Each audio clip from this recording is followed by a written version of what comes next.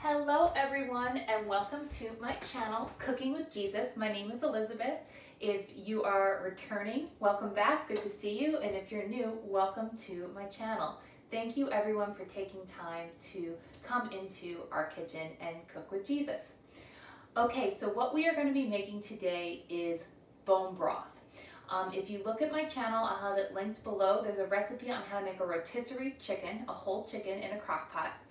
And what I did is I shredded the chicken with my hands, and this is the skin of my chicken, the bones of my chicken, and all the like weird gross stuff that you don't want to eat of the chicken. I mean, I think it's gross, maybe you don't.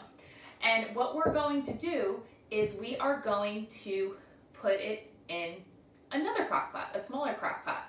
So the Bible verse we are going to share today is from Revelation 1:5, and in the Passion Translation it says that Jesus loves us constantly.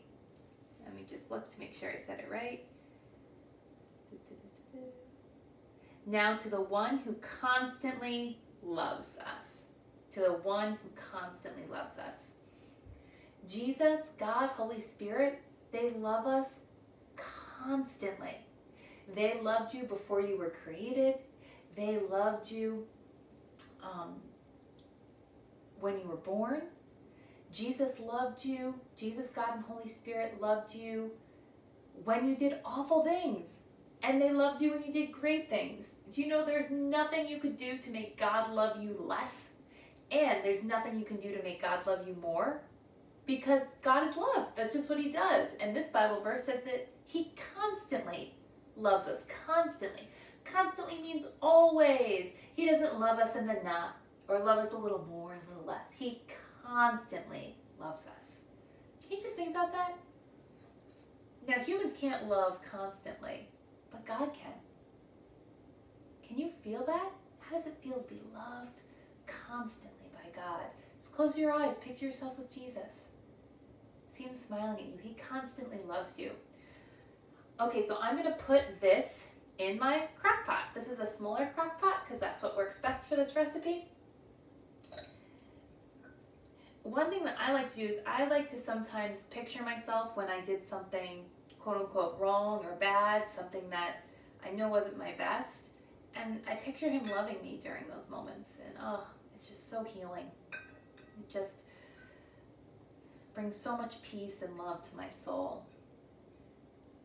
And then I like to picture me doing a really great thing, even though, you know, my greatest is nothing. I'm great because of God.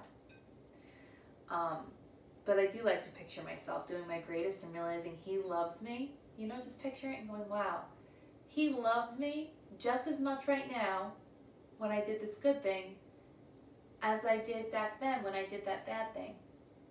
He loves me. He constantly loves me. He constantly loves you. Constantly. Can you believe it? Can you believe it? The gospel is too good to be true news. And I feel like God's love is that way. It's too good to be true. You love me all the time. I don't have to do anything and you just love me. Maybe some of you had great parents. Can I tell you that I'm so thankful you had great parents, and I want to challenge you, God loves you more.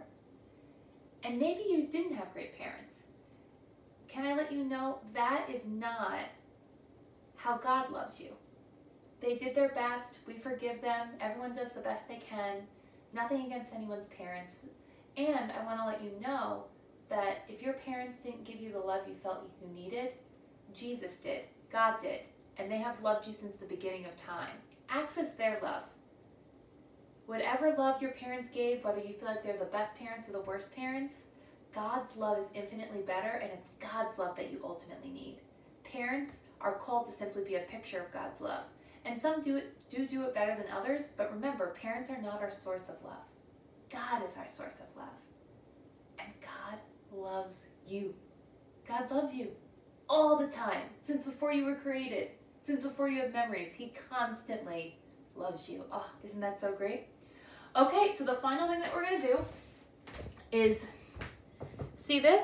I'm going to fill it up to water. I'm not going to do it here, but what you do is you just fill it up to the top so that there's nothing sticking out. So I'm going to fill it to the top with water. and then I will put it on the crock pot 24 to 48 hours. I like to do bone broth, so my goal is to try to get it so that the bones are literally falling apart, because I like to get the gelatin in there. There's gelatin in the bones, but you can do it for as long as you want.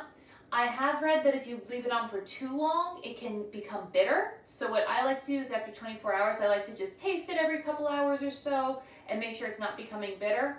But yeah, you just need to do whatever tastes best for you. I typically do about 24 to 48 hours. You don't need to take that long if you just want the broth. You know, you could probably do 12 hours, just check. And I'm gonna put it on low. And I suggest you put yours on low as well. And as I said, sometimes cooking just requires, you know, just following your heart, some common sense. Just keep trying it out, keep testing it.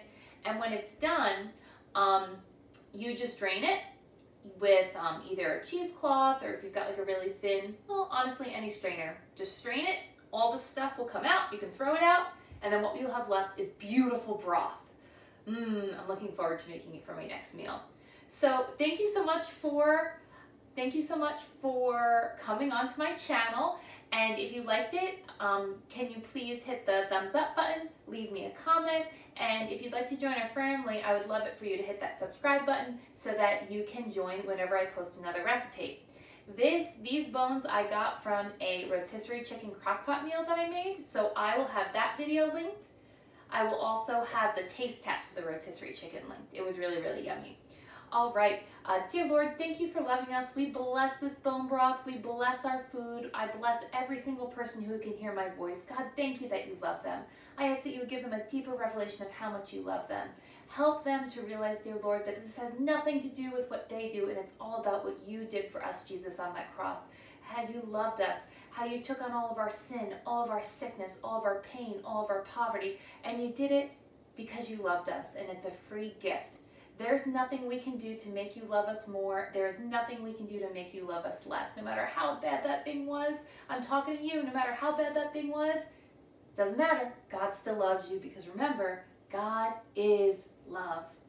If you go in the water, you're guaranteed to get wet. If you look to God, you're guaranteed to be loved. And if you don't look to God, you're still being loved.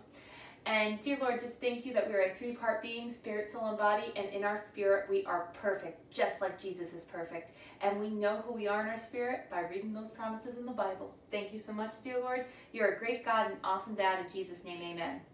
Thank you again. If you have not become a believer, if you have not believed on Jesus, I welcome you to join the family. There is a salvation prayer in the comments box, so you can just click on it. There'll be a purple cross, and there's a prayer right there that you can pray, you and Jesus, and I'd like to welcome you to the family. So if you have received Jesus for the first time, prayed that salvation prayer, please put a comment below so I can welcome you to our family and read your Bible and find a Bible-believing church. God bless you all. Have a great day.